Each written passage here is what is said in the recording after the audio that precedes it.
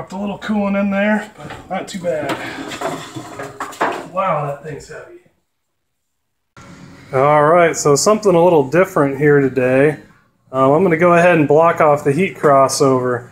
And what that is, I'll grab my light here, doing an intake manifold swap on this old F100, and it had a 2-barrel iron intake. Now, you need the heat crossover, which is right here in its exhaust port that runs through the bottom and heats up the plenum of your intake manifold so you get a better fuel atomization.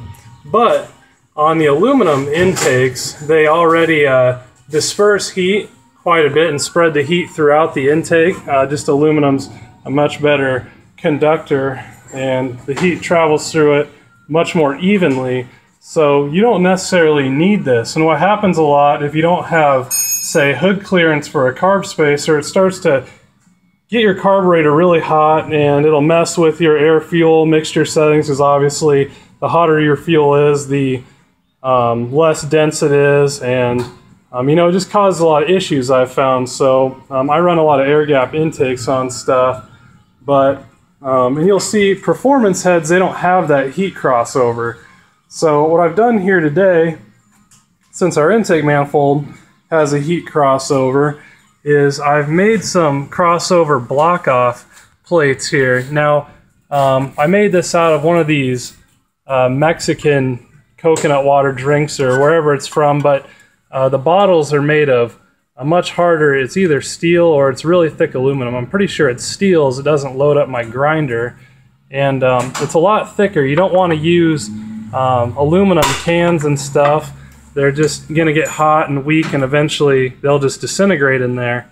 So these are pretty strong, and I just put a grinder in a vise and kind of draw out a pattern. You see here, they'll lay nicely over our port here, and they're not, I mean, they're darn paper thin, so they're not going to cause any sealing issues.